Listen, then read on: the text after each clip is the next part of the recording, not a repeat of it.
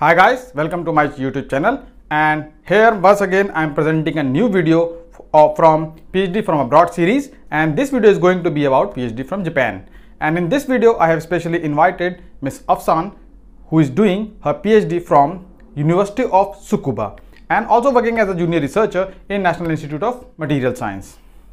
So in this video we will cover the topics like how do you approach a professor in Japan, how to get admission, what is the formal and informal procedure, what are the tuition fees, and all related things in this video. So if you have not liked this video, just like this video, subscribe to the channel, and also follow me on the social media handles, especially on Instagram, which I have mentioned the link somewhere above.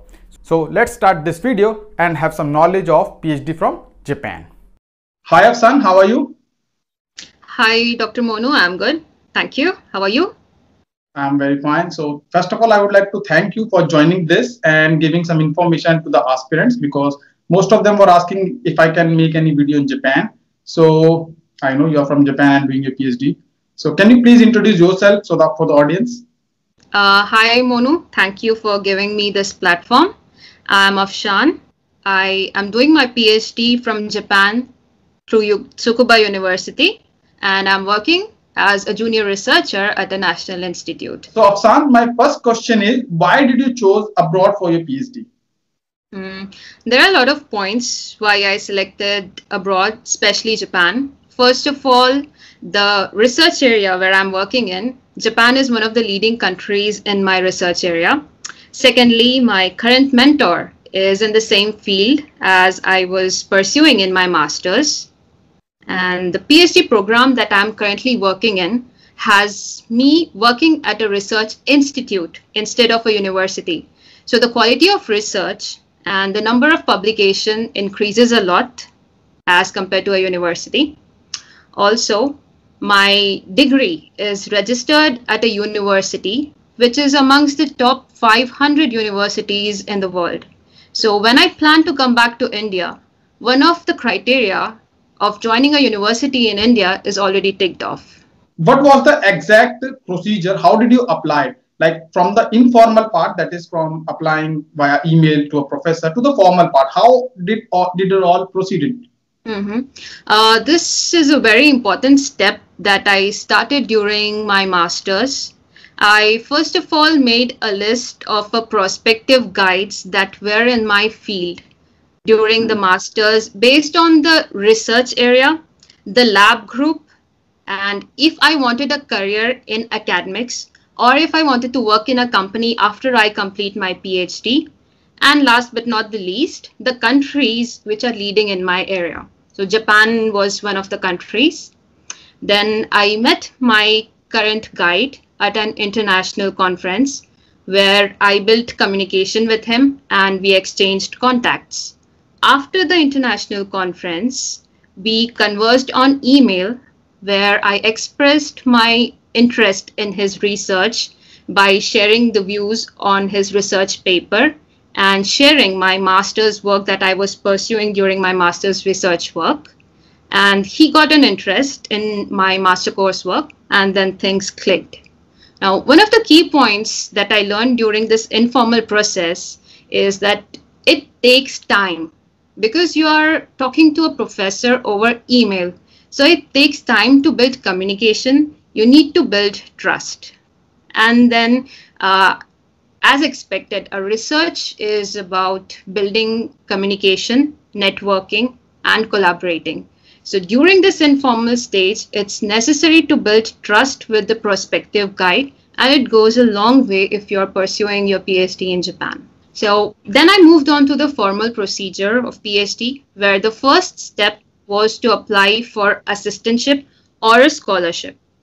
After applying for the scholarship, I went on for the college application, where you are shortlisted on the basis of grades, your research experience, and the letters by your previous supervisors. That's a very important step. On the basis of your college application, you would be shortlisted for an interview. Now, this interview might be a Skype interview or a fly into Japan, depending on the institute that you're applying. Given the current situation of Corona, they would prefer to have a Skype interview when you are shortlisted after the college application. So, Afshan, as you have said about the formal process, what was exactly the documents were required for the formal process? The documents required were in two parts, that is the academic documents and the non-academic documents. In the academic part, you would first of all need an application form that is available on the website of each university and a detailed CV, then a letter regarding your research where you explicitly mention about your research experience, your research achievements, and a proposal what you would like to do in the coming years. Apart from this, you will need academic transcripts of your highest degree.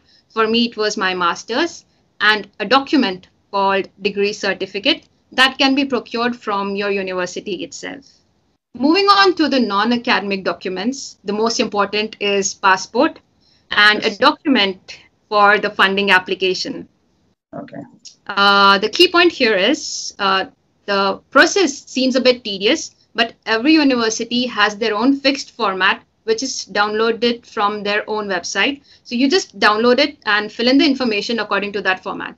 That's pretty easy. Afshan, what about the English language test? This is there any kind of English language test required, like IELTS or TOEFL? When you are applying for a PhD in Japan, you would need a language test certificate for English because we as Indians, we don't have English as our first language. So any examination can be like GRE, TOEFL, IELTS. Any examination is all right. One examination that I would recommend if you are applying only for Japan is TOEIC. That is the Test of English for International Communication. I would recommend this examination because it's very easy for Indians to score high marks on this test. Plus, the cost of this examination is very nominal as compared to other examinations.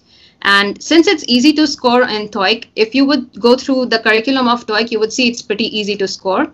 So if you have a high score, it gives you a plus point in your application when you apply, and it's judged on the basis of your grades. I would recommend TOEIC examination. So coming to the next part is what exactly was the criteria of selection? Like, was it your experience, was it your papers, or was it your marks? What exactly made the highest impact in your application?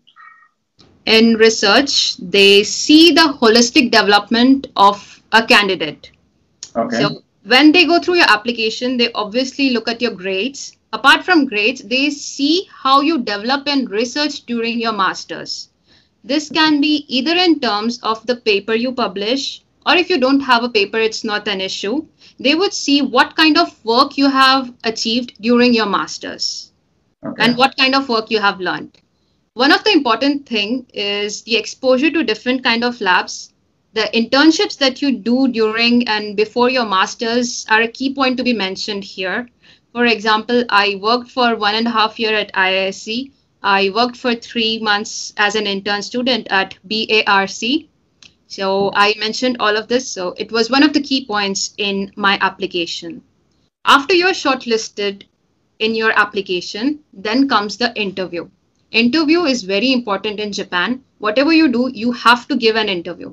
It's pretty easy. You present whatever recent achievements were in your research work, then you present how you did it, and there would be a group of professors judging you and seeing your presentation. After it's over, they will be asking you questions regarding your work. It's pretty easy, and communicate in English. It's very easy to crack the interview. So, Afshan, the next question is about fellowship and tuition fees. How much fellowship you are getting and what is the tuition fees there? The average scholarship or assistantship that you receive in Japan is about 150,000 Japanese yen per month. And an average tuition fees is 600,000 Japanese yen per year. One thing I would like to mention here is that the cost of living in Japan is about 90,000 Japanese yen per month. Now, this includes apartment rent, insurance, food, and any miscellaneous expenditure. So the amount between your tuition fees and the scholarship that you're obtaining, it's pretty much nominal, and you will not have to ask for any support from back home. You can basically support your life very easily in Japan. Now, if you're living in a relatively big city like Tokyo or Sapporo, your cost of living might increase a little bit, but still it's pretty much manageable. So basically, whatever you are getting is enough to complete, complete all your expenses, and or like you will ultimately save something. That's what I have seen. Yeah, we can save. Okay. That depends basically on how much you spend and what's your cost of living, what kind of life you like to live. So, what is the average duration of PhD in Japan, and how it is different from Indian scenario? Hmm. So, if you're applying for a PhD in Japan, it comes in two periods. First is the 5 year, and second one is the 3 years. If you're applying for 5 years, you have to do a coursework for 1.5 years to 2 years and then carry on your research. And if you're doing for 3 years, it would be without coursework. Now, how would you select if you want to do for 5 years or 3 years? I would recommend that if you have research experience in terms of writing a paper, writing a proposal, and you have a well defined goal with literature survey, then you can mention this to your prospective supervisor. Then he will help you to guide to a scholarship that is meant for either 5 years or for 3 years.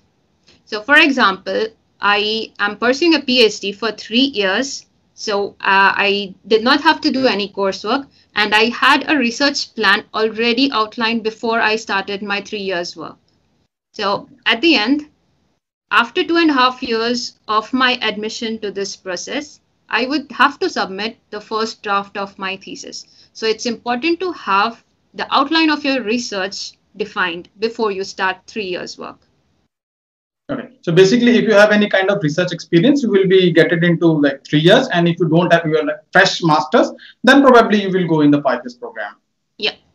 The PhD scenario in Japan is a bit different than from India because the student mentor relationship starts even before we come to Japan. So, when you're basically in India, your guide will help you in filling out the forms, writing a research proposal, and he will help you out in a very detail oriented way until you come to Japan. And even when you come to Japan, you get to have weekly discussions with him and very rigorous follow ups until you start to learn walking by yourself.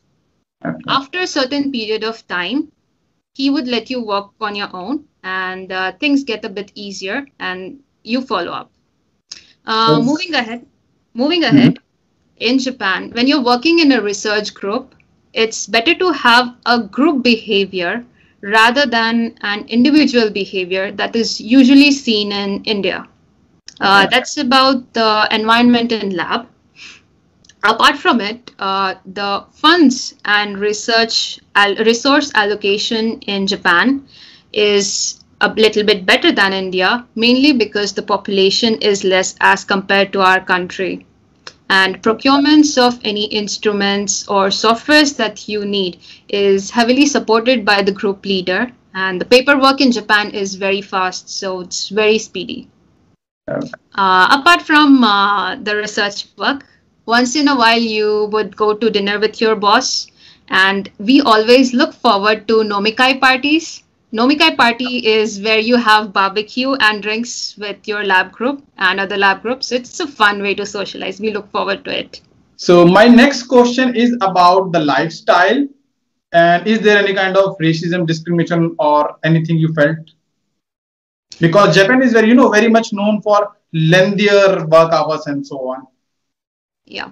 So first of all, we work very rigorously during the weekdays.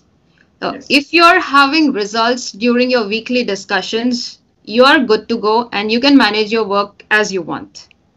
One thing I would recommend here is be in the lab before your supervisor. If you are working in shift or handling some instruments, that's completely okay. But in general, it's better to be in the lab before the supervisor. Secondly, the weekends are off. If you would like to complete your work before a deadline, that's completely okay. But weekends are off and you can go outdoors and have fun over the weekends. One of the benefits that I'd mention being a student in Japan is you get a lot of benefits for traveling around in Japan. especially the bullet train Shinkansen. Otherwise, it's a bit pricey if you're not a student. As a worker, you are very much respected, so you don't face any discrimination. The last thing is any tips or suggestions for the future students who wish to apply to Japan. How would they prepare and anything like that? What they might know. So if you are applying in Japan, please have a clear communication with your professor and build trust. That is very important, and it goes very long way if you are pursuing PhD in Japan. Next, don't hesitate in asking questions. Be very clear and respect time. It goes long way here in Japan.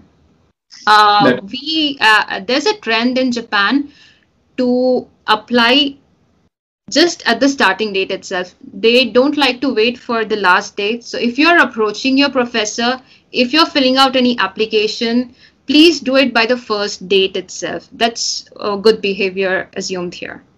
And don't hesitate, don't be strict, and have parallel plans. Everything will work out. So thank you very much, Afshan. That was all what I have.